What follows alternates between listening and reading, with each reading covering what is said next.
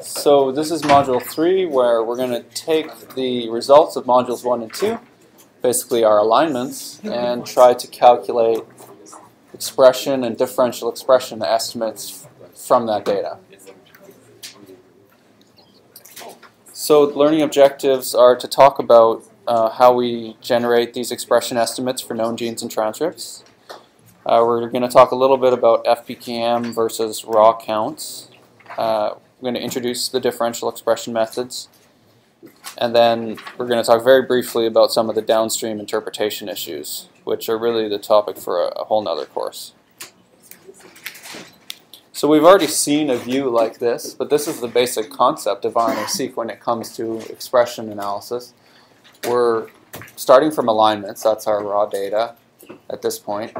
We're looking for cases like this where we have, based on the coverage track, different amounts of expression between different samples, and we're also looking qualitatively at what transcripts are we seeing evidence for expression of. This is a case where we're seeing some downregulation, and I just pointed out the 3' bias that Malachi described earlier is quite apparent here. So the coverage really tails off as you get away from the 3' end. So FPKM and or RPKM you're going to hear a lot about. This is the most common measurement that's described for expression analysis with RNA-Seq. It was kind of invented right from the first days of RNA-Seq, or really even earlier back in the days of SAGE we had a similar concept. They're basically the same thing. It's really just a terminology, reads or fragments per kilobase of transcript per million mapped reads. Of course, there are a lot of different ways to arrive at these values. Conceptually, they're the same, but in the details, they can differ quite a lot. They're based on the concept that in RNA-Seq, the relative expression of a transcript is proportional to the number of cDNA fragments that originate from it. But we have to be aware of this problem that the number of fragments is biased towards larger genes. So if you're just randomly sampling, you take a larger gene and break it into pieces, you're going to get more reads from that gene just because it has a bigger space. And we don't necessarily want that to be reflected as a higher expression level of that gene. Also, the total number of fragments is related to the library depth. So the more you sequence, the more your fragment counts go up, and apparently your expression levels go up, but that's not really reflecting any change in the underlying expression level of that gene in that sample. It's just being sequenced more deeply. So these two measures, FPKM and RPKM, are an attempt to simultaneously kind of normalize or scale for gene size and library depth, so that you have some kind of apples-to-apples comparison between genes and between samples. Yeah? That's a quotient right there? You're dividing FPKM by RPKM? No, sorry, it's RPKM / FPKM. As in, these are the same things, basically. How do they attempt to normalize the gene size? It's being done in this formula. So you're taking the total number of mappable reads, and you're dividing by the number of mappable reads in the library, the total mappable reads in library, and the number of base pairs in the gene transcript exon, etc. And this 10 to the 9 is actually taking into account 1,000 bases, and it's giving you the per 1,000 bases and per million fragments. So the gene size is factored in through this L value. So the idea being that so RPKM or FPKM, it's just reads versus fragments. This basically came about when we started to do paired-end sequencing. We didn't want to call it reads anymore because we're counting 2 reads as representing 1 fragment. And you'll see this much more commonly now, RPKM. You don't hear it discussed as much. And it's simultaneously trying to account for both the gene length and the total depth of the library. And there's more than just these two, but there's a bunch of BioStar posts where they go into great discussion about what an FPKM really is and what does it mean.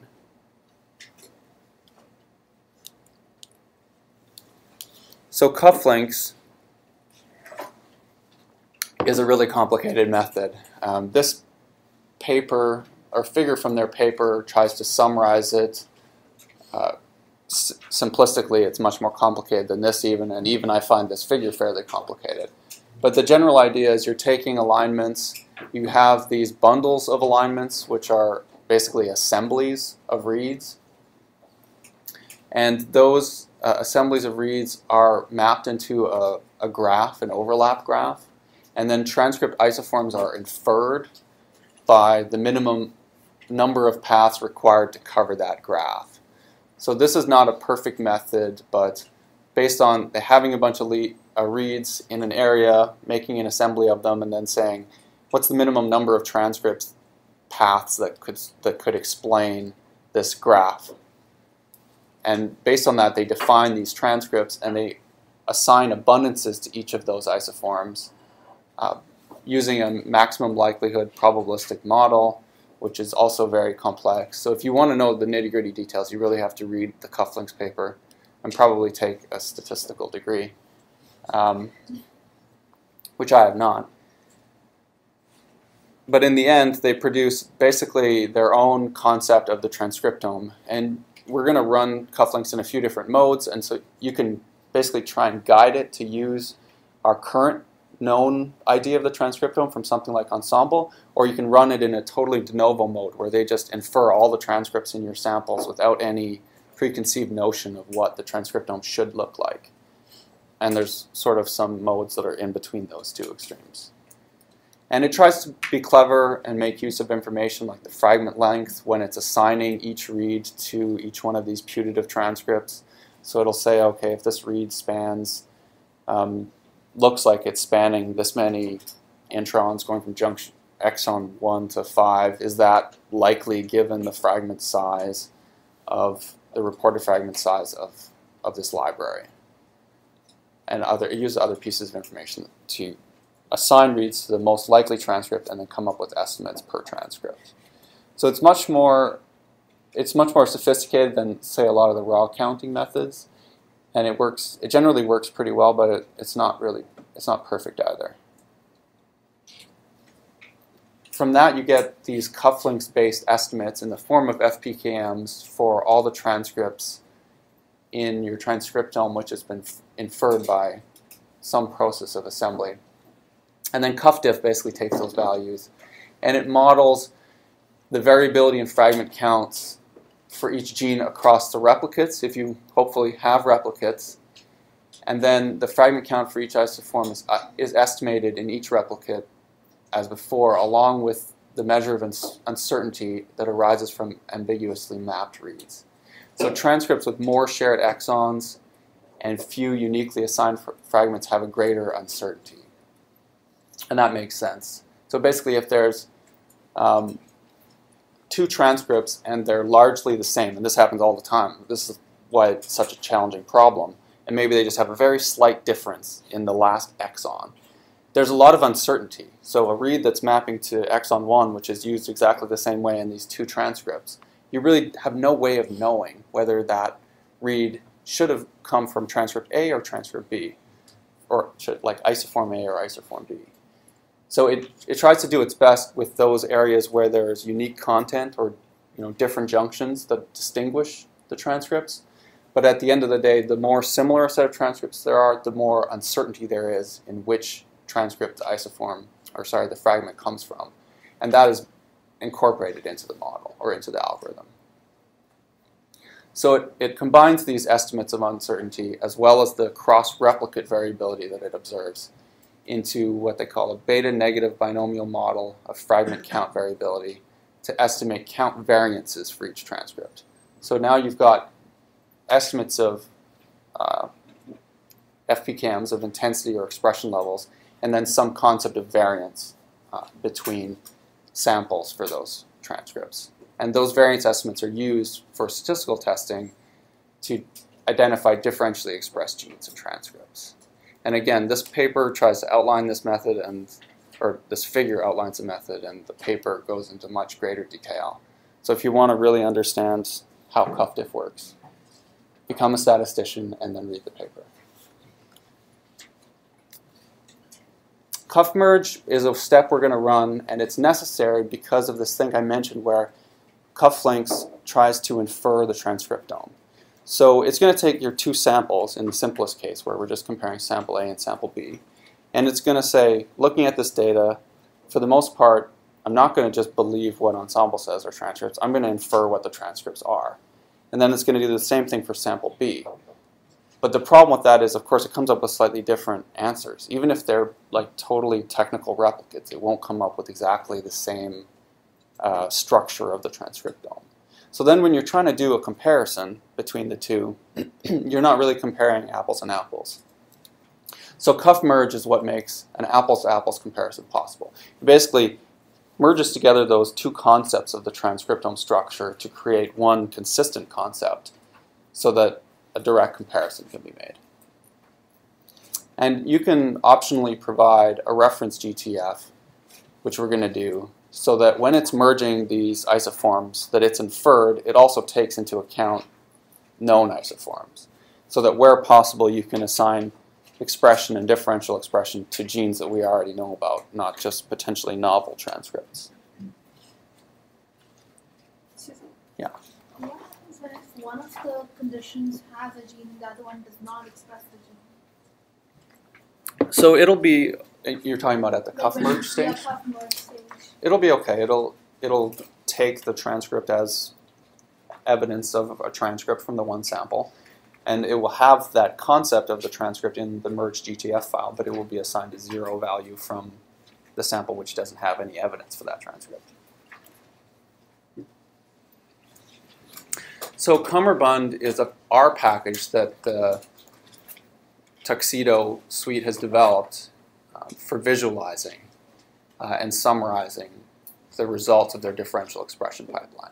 So one of the things you're going to see when we run cuffdiff, and cufflinks for that matter, is that it produces this huge array of confusing files. There's files at the level of isoform, and CDS, and gene, and other levels, and each of those has multiple different levels, FPKM files, and read tracking files, and so on.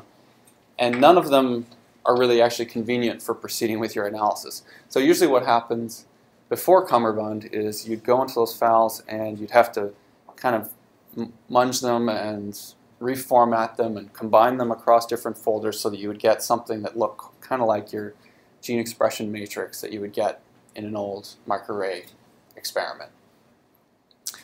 And we still do that often.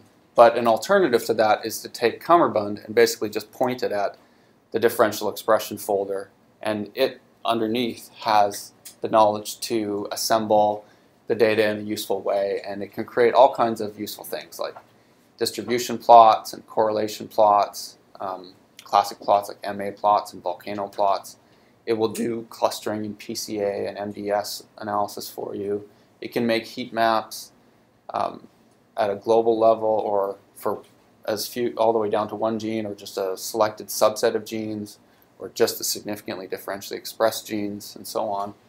And you can also create some pretty nice gene and transcript level plots showing the transcript structure, which is useful especially where cufflinks is defining its own transcript structure, and the expression level of those transcripts and genes. And it's things like this. So there's like a scatter plot of normal versus tumor. There's distributions to see what's the overall distribution of the data look like. How do the samples cluster compared to each other? Typical heat map of genes versus samples for the most significantly differentially expressed genes. Expression levels for a particular gene broken down by isoform. So this gene we looked at before, TST, it predicted 4 isoforms for that gene, and most of the action is happening for this one particular isoform, which is being downregulated from normal to tumor, or vice versa, I can't remember. And things like this, where you actually get to see the transcript structure of those 4 transcripts. You can compare that back to what Ensemble has in terms of transcripts for that gene. Look at other tracks that you can load in from UCSC, like conservation, and plot it against an ideogram. So it can do a pretty good job of making sort of publication-ready figures. So we're going to go through the whole Tuxedo suite, and I recommend it. It's relatively easy to run, and it's very powerful, especially if you need to get something together quickly. But it's not everything. A lot of people don't believe that FPKM estimates are perfect. They don't believe the transcript predictions are perfect. And some people don't believe the statistical methods that are being used by the cufflinks package are good. So a lot of people are going back, especially just for the differential expression analysis, to these raw read count based methods, which they think are modeling the data better. So instead of calculating an FPKM, you basically just assign reads or fragments to a defined set of genes or transcripts. And we can define those using a GTF file. And then we can just determine raw counts. So basically just how many reads were seen mapping to gene X or transcript Y. Doesn't that suffer from the same bias that FPKM tries to normalize with gene length? Yeah, so the reason that that is okay is because people typically only use this for a differential expression, so where you're comparing two samples where they're going to have the same gene sizes, and they're going to model the library depth as part of the statistic. So they don't worry about the gene size because you're always comparing two things with the same gene size in the statistics, and they do account for the library depth issue. So those things are taken into account. And they claim they're being modeled better using these like negative binomial distributions or Poisson distribution statistics than they are with things like FPKM with cufflinks. And they're pretty popular. So the problem is, of course, you need to get these raw counts. We're going to show you how to do this with one piece of software called HTC Count, but there are others. And that's just an example of what it looks like to run, but we're going to go through that. There's an important caveat to this, and there's a discussion of that on Seq Answers. And this is basically that the counts are only as good as the features that you define to count for, and it suffers from exactly the same problem as I was describing for cufflinks, which is that if two transcripts are exactly the same, how do you know which transcript? So like let's say a gene has two transcripts and they're exactly the same except for one tiny little exon at the end. Most of the reads are from over here. Maybe all of the reads that mapped are from these regions of ambiguity between the two isoforms. You have no way of knowing where to count that any particular fragment. And things like HTC count tend to make simplifying assumptions. They usually bin those as ambiguous and don't count them. So at the transcript level, it's going to work okay for some transcripts and really bad for some others. And I think in this forum, you even have the author of the tool saying, this was designed for gene level analysis. I don't make any claims that it's super effective for transcript level analysis. So they're kind of sidestepping in some ways the problem that cufflinks is trying to deal with, but it's a difficult problem and they may not be dealing with it perfectly or very well at all. So yeah, doing things at the transcript level, especially where transcripts aren't very distinct from each other, is still very challenging.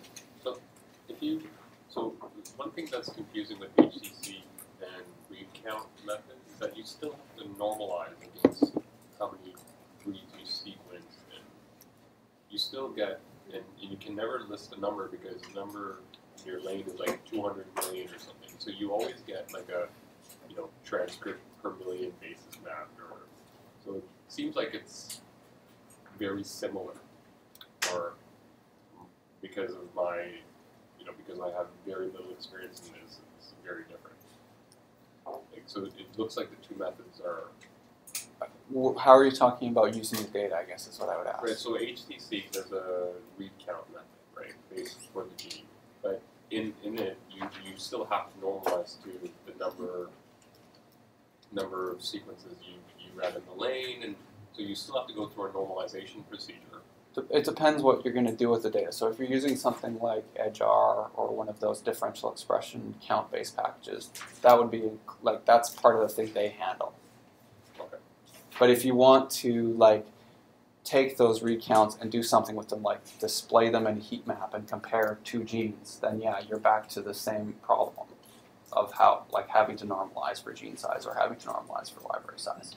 I guess the only advantage it seems like it has is that you can do exon level counts, which For me, the only advantage it has is that you can use it with the count-based statistics. That's the only thing I use it for. If I want to just say something like, does this gene have a higher expression level than another, or if I want to make a heat map, I'm right away going back to some kind of FPKM. And then, yeah, well, why not? Maybe just use cufflinks, I don't know. Unless you would, it's basically a more simplistic, you can still, normalize for read length, and you can basically calculate your own FPKM from the HCC counts using your own definitions of genes or transcripts. Is it possible to You do miss like out on. FPKM on an exon basis? Yes, it is. But it has the same problems as described for transcripts. I mean, well, because exons also can overlap, right? Maybe less than transcripts. But you definitely can. So what are the advantages? Like basically, what should I do? This is what we do. We typically use FPKM when we want to leverage the benefits of the Tuxedo suite. When we want to do things like visualization, for calculating fold changes, etc. And we only use the counts for when we want to make use of these more robust statistical methods for differential expression. Especially because they seem like they're better at accommodating more sophisticated experimental designs. So like the EdgeR and DSeq methods, you can set up like really complicated experimental designs where it's not just like 5 tumors versus 5 normals. And it's not clear that CuffDiff is quite as good at that. But all of the places I've seen where people are using DSeq or EdgeR with count-based, they still tend to be going back to FPKMs for something. They're using it for filtering it, or for calculating fold changes, or for display purposes. And I guess the question is, do you want to get FPKM on your own, or let cufflinks give it to you? And we usually let cufflinks give it to us. So I mentioned we can get these raw counts, and I've just listed a couple of the packages. We're going to do a really quick tutorial of how to basically use EdgeR for these raw count approaches. But there's another one, and there are lots of others, I think, or several others if you search for them. It's probably still advisable to not trust just one for differential expression. This is actually from the CuffDiff 2 paper. They showed that most of what they predicted as differentially expressed in their test data set from CuffDiff was detected by one or more of the other methods, which they looked at EdgeR and DSeq. But there's definitely some substantial amount that are being predicted by one and not the other. And they didn't say which of these they think are true, and maybe they're all true. So if you don't run, I don't know, if you don't run EdgeR, you're losing all 87 of these potentially interesting observations. It looks like the DSeq up before. Or it's more loose. We don't know if these are good or bad, but yeah, it seemed to be at least the most comprehensive in terms of the total number passing. Also, I would guess it depends on the p-value that they are assigned, and also the fold change. That Exactly. you want to look at. Yeah, I would presume for this they've tried to set like a comparable p-value and fold change, but they're using different underlying statistical methods. So it could be that like a lot of these were just barely significant in DSeq and just barely not significant in CuffDiff. You'd probably want to do like a more comprehensive analysis at how they differ. But if you want to just, it depends. If you're in a hypothesis generating exercise and you want to make sure you're not missing anything, it might not be such a bad idea to try more than one method. And maybe you have more confidence in these guys that are predicted by multiple methods. So one thing that we have to remember, and so far the community is generally not doing a good job of in RNA-Seq, is that the lessons learned from microarray days, or some of them never learned but should have been learned. And this paper gives an amusing review of this issue, which is basically sequencing technology does not eliminate biological variability. So you still have biological variability, and you still in order to find significant events, you need replicates. Probably almost nobody is doing this, but it's recommended, and the Martha Lab has actually developed a tool to help you do power analysis for your RNA-seq experiments. So they take as input, I think, things like total library depth and read size and so on, and estimates variability, and tell you approximately how many samples they think you need to run for a particular kind of experiment, or what depth you need. Would that be mentioned a little bit in the ENCODE document you guys mentioned? It might be. I mean, for sure it talks about the issues of needing biological replicates, but I don't know if it talks about power analysis specifically. So we do need biological replicates for RNA-seq, and the study design matters. So there is a bit of a tendency to just run RNA-seq experiments without always thinking about what you're doing or why you're doing it. And there's some good BioStar posts on these topics. Another lesson learned, which is more important than ever, is the issue for multiple testing correction. So as you compare more features, it basically becomes more likely that the treatment and control groups will appear to be different for at least some number of features by random chance alone. This is basically the simplistic explanation of the multiple testing correction problem. And we've known about this for a long time. So it's well known from array studies where you have tens of thousands of genes, or in the later days, hundreds of thousands of exons, that you need to do multiple testing correction before you can put a lot of confidence in a significant differential expression result. But with RNA-seq, it's more of a problem than ever, because now we have essentially all the complexity of the transcriptome, not just what we thought to put on the array. And there's almost an infinite number of potential features. So you can look at things at the gene and transcript level. You can go specifically to the exon level. You can look at junctions. You can look at retained introns, microRNAs, link RNAs, et cetera, et cetera. Basically, like Malachi said, the whole genome is essentially transcribed at some level, and we can look at all those levels, and we can conduct tests at all those levels. So there's just a massive, massive number of tests. So you really need to think about issues like test reduction and multiple test correction when you're doing your analysis. And I usually use the Bioconductor mult test package. I find it's pretty good for doing both, like the really simple single-step corrections like Bonferroni or Benjamini-Hochberg, or if you want to do something more sophisticated, there's a function called MTP, which has quite a few statistical tests, and it does like a random permutation approach, which is pretty good. Sorry. The multiple testing correction, CuffDiff does its own multiple testing correction with a Q-value. Yeah, exactly. Would one prefer this? I don't know. I would be probably at least preliminarily satisfied with what CuffDiff is doing. They seem to know their business. I was thinking more when you get into doing analyses outside of the CuffDiff framework. I'm not sure. I think EdgeR might also have built-in multiple testing correction. So they're obviously aware of these issues. Downstream interpretation of expression analysis, we just getting through the point where we have the data to start this is already this whole workshop, as you can see. So it really is a topic for another course, and there are, I think, CBW courses that cover a lot of these topics. But what you get out of this pipeline is expression estimates and differential expression lists. And those can be fed into many or most of the analysis pipelines that you would use and have used for many years from your microarray experiments. We do provide a supplemental R tutorial on sort of how to format cufflinks data and start manipulating it in R.